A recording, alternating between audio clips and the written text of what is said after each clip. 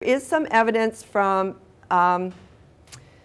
the Avon study that was carried out in the UK, and it's a longitudinal study where they recruited women who were pregnant, and they followed them through until their kids are, I think, school-aged. And there's evidence that moms who are anxious and depressed during pregnancy are more likely to have kids with behavioral sleep problems at 1 or 2 years of age. So there is that association. But we are controlling for, in the study that I did, the pilot study, depression was an exclusion. Reed and colleagues found in 2- and 3-year-olds from the Canadian longitudinal study, so that's our big longitudinal database, and they had 3,000 kids in that study, that child sleep problems accounted for a small but significant independent proportion of children's scores for internalizing and externalizing behavior independent of commonly identified risk factors. And I won't go into the long list of risk factors, but they concluded that these sleep problems exacerbate emotional and behavioral problems. Does everybody know what internalizing and externalizing behaviors are? What's internalizing behaviors? Yeah, withdrawn, anxious, depressed, and externalizing is aggressive, disruptive, yeah, hyperactive, yeah. So that's the effects on kids. And then if we look at the effects on parents, I've already talked about the pilot study we did preparatory to doing their RCT, which showed that parents improved their mood, their sleep quality, and their fatigue levels after an intervention for child sleep problems. And it wasn't just maternal mood that improved, it was paternal mood too, because we insisted that both parents get involved in that intervention. And so we measured all these things for the fathers. And their fatigue also improved significantly, and so did their sleep quality. Now, I just reviewed a study from Australia, a dissertation that I was sent. I'm one of the external reviewers on it. And this was a guy who was looking at paternal sleep and fatigue in dads with 6-week and 12-week-old infants.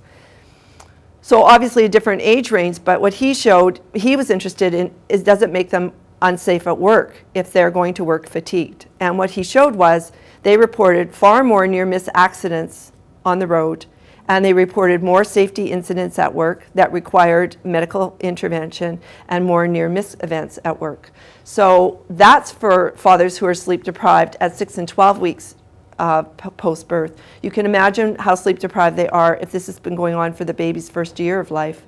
And even though mothers often try and protect fathers from sleep deprivation by being the ones that get up with the babies, if they're all sleeping in the same room, the dad's sleep is going to be disrupted just as much as the mom's sleep is. And then they're going to work the next day and potentially at higher risk. And the mothers with 3 to 6 month olds with sleep problems are reporting poor mental and physical health, not just mental health.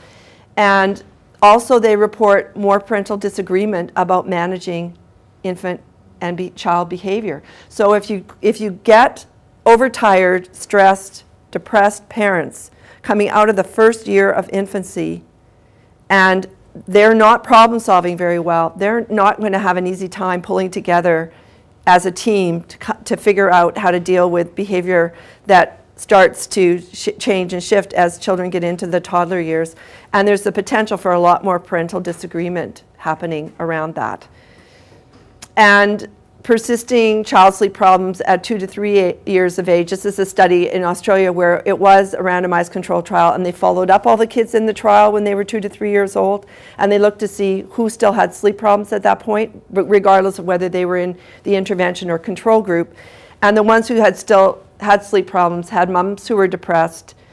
They reported limitations to daily functioning, and they reported that their partners undermined their parenting. So it has impact on parents. Yeah.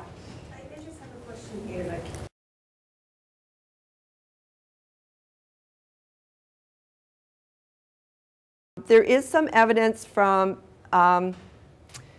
the Avon study that was carried out in the UK, and it's a longitudinal study where they recruited women who were pregnant, and they followed them through until their kids are, I think, school-aged. And there's evidence that moms who are anxious and depressed during pregnancy are more likely to have kids with behavioral sleep problems at 1 or 2 years of age. So there is that association. But we are controlling for, in the study that I did, the pilot study, depression was an exclusion criteria. So if people had a previous diagnosis of depression, they couldn't enroll in the study because depression was one of our outcome variables. And equally for the Rocky Sleep study that we're doing in Vancouver right now, depression is an exclusion criteria, which is making the mothers that call the study very upset because there's a lot of moms out there who are depressed who have infants with sleep problems.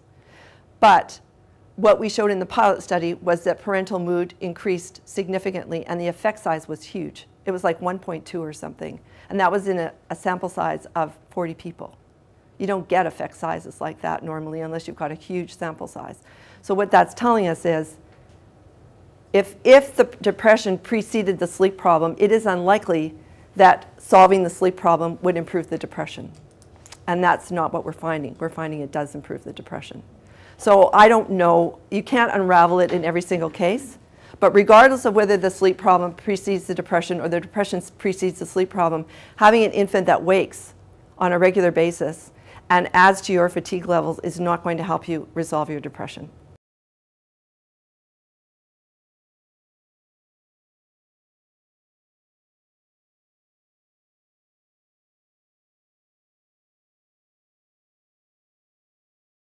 If we had 105 children dying during pregnancy or during the intrapartum period in this province, there would be an outcry that you would not believe. And we would be looking at changing all the practices that we have in the antenatal and intrapartum period.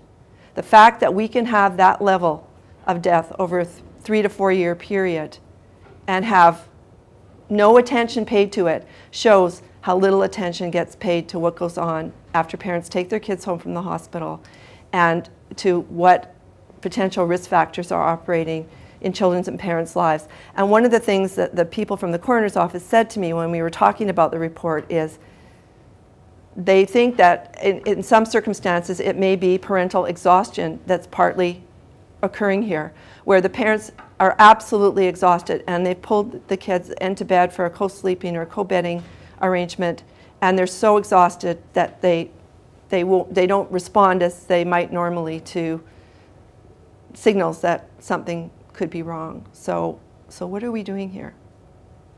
We're ignoring this as a public health problem. Parents can help children sleep better and improve their outcomes. It's very manageable. And this Rocky Sleep study is not rocket science.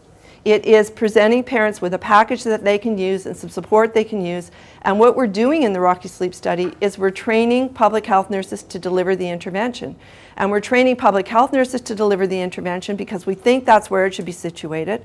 I have no desire to be a sleep guru for British Columbia. And we don't have any systematic interventions in this province right now for parents with kids with sleep problems. If they try and go to their family doctor or a pediatrician, a lot of them don't know any more about sleep than the parents do. It's not part of their curriculum in medical school. And it depends on the public health nurses they approach, whether the public health nurses are interested in sleep as a problem and have done some research on it and are well informed about it, or whether they're not. And a lot of them turn to sleep consultants and they charge between $500 and $600 to see a family to help them with an infant sleep problem. And a lot of families cannot afford $500 or $600 to deal with a sleep problem. And there's no guarantees that that's going to work. That's what you get charged for the package. So it is a public health issue. We can help parents to improve children's sleep and improve their outcomes. They are amenable to interventions. There's been no research over the last 25 years that's shown that any of these behavioral approaches have had any negative effects on the children in terms of their attachment or their emotional development or their well-being psychologically. Absolutely no evidence for that. And there are interventions that are well supported. The problem is we've never tested them in Canada.